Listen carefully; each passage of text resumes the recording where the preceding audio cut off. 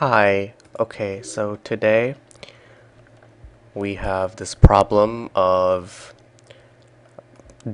two people taking jet skis across a river, and they travel at the same speed relative to the water.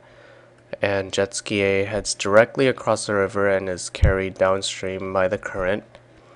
And jet ski B travels in a direction that is 40 degrees upstream and arrives at the opposite shore directly across from the starting point.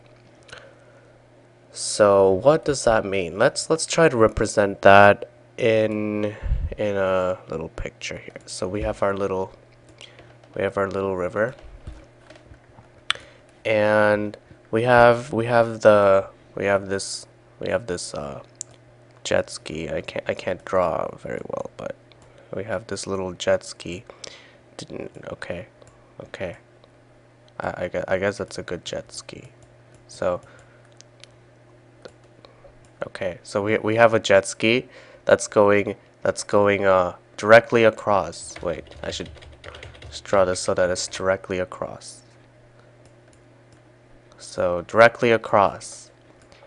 But then since the river is moving this way at x meters per second, um this guy is moving this way at x meters per second too.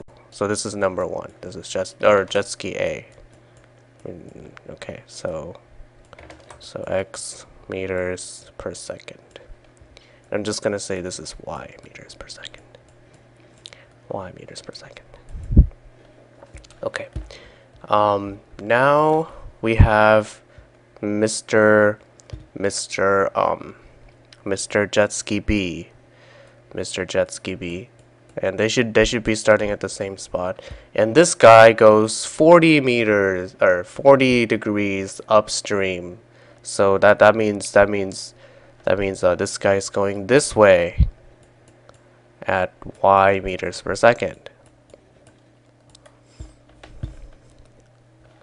Oh, and this can be this could be or this is different for you, so just make sure to know that.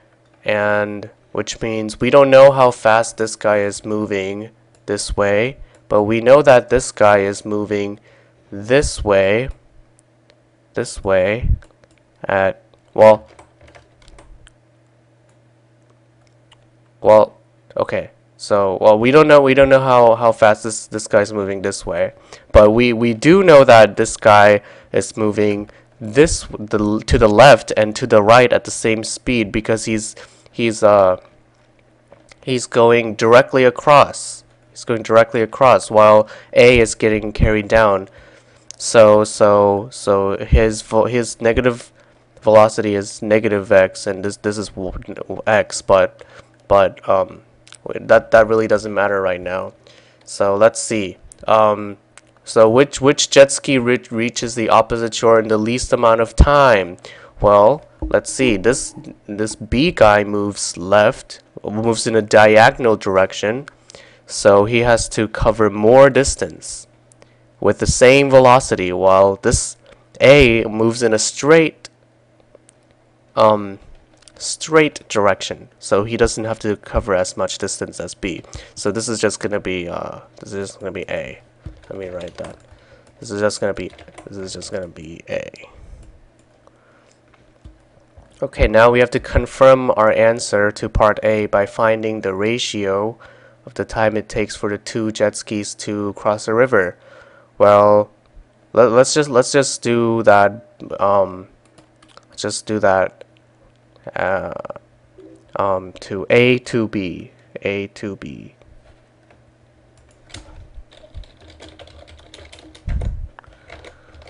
Well, A to B. So y meters per second is gonna be. Let's just say that A is crossing this at 1 meters per second. So y equals 1.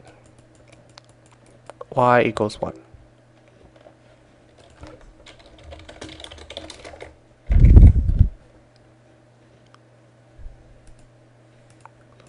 So y equals 1.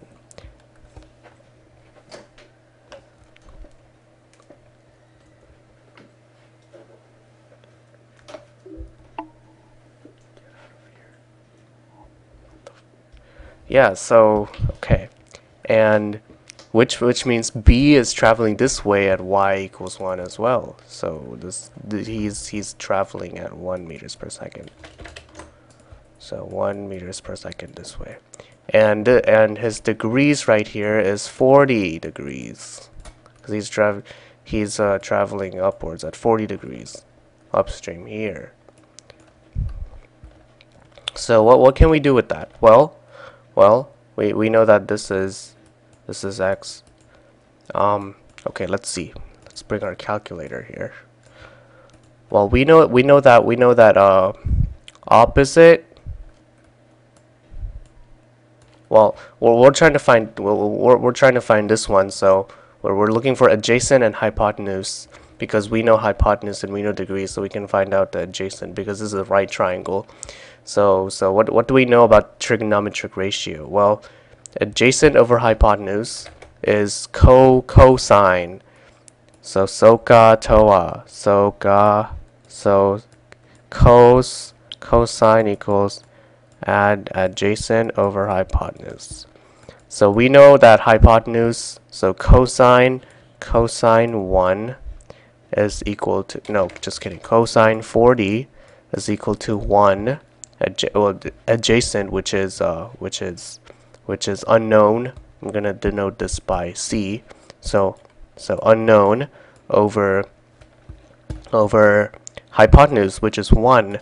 So we're gonna multiply to get C. Let's see, cosine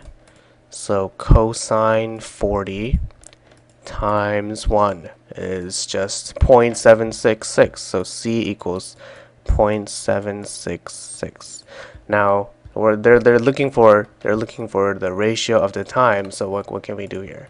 Well, this guy took let's say the distance is 1 meter.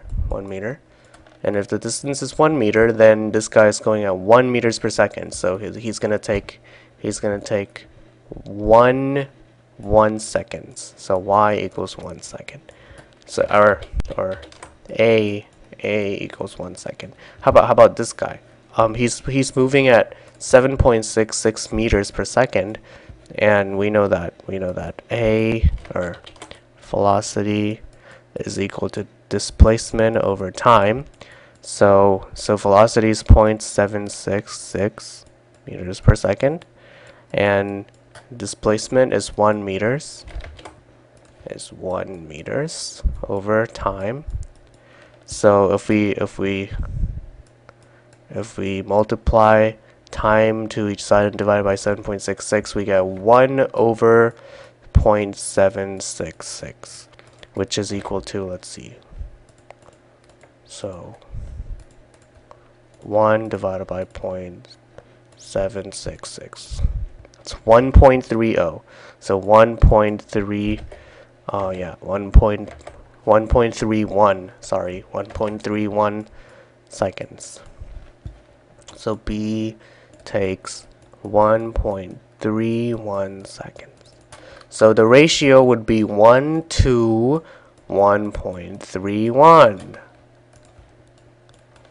Ooh. 1 second. Okay. Oh. Okay. Okay. So the ratio would be 1.1131. Let me make a little square. There we go. Okay, so that's about it.